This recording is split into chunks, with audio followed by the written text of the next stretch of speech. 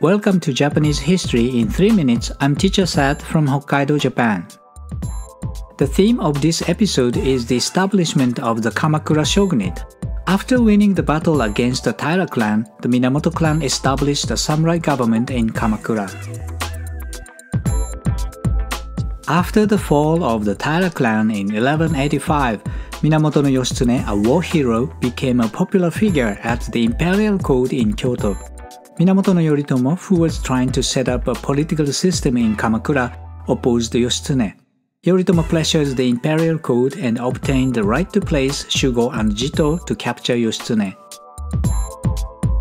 Shugo was a position that Yoritomo placed in each province.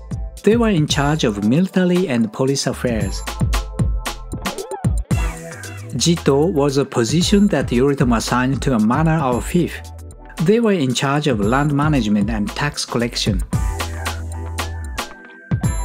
Yoshitsune took refuge with the Oshu Fujiwara clan in Tohoku to escape his pursuers.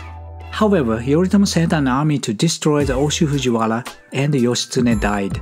As a result, Yoritomo extended his rule to the Tohoku region.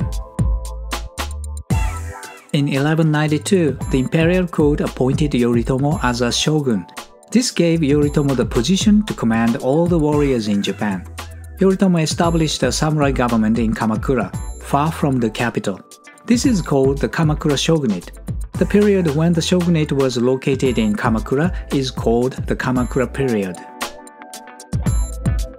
What characterizes the Kamakura Shogunate is the strong ties between the shogun and the samurai. Samurais who follow the shogun are called gokenin. The shogun appointed them as Shugo or Jito and protected their lands. The gokenin swore loyalty to the shogun and led their families to fight for him.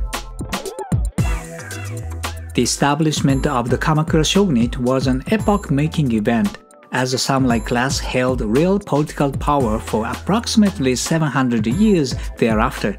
In this sense, Minamoto no Yoritomo was the person who changed the course of Japanese history. By the way, war hero Minamoto no Yoshitsune became a legend. This is because many people could not accept his death. According to legend, he secretly fled to Ezo and became the leader of the Ainu people. Ezo is present-day Hokkaido. There is a shrine to Yoshitsune in the town of Biratori.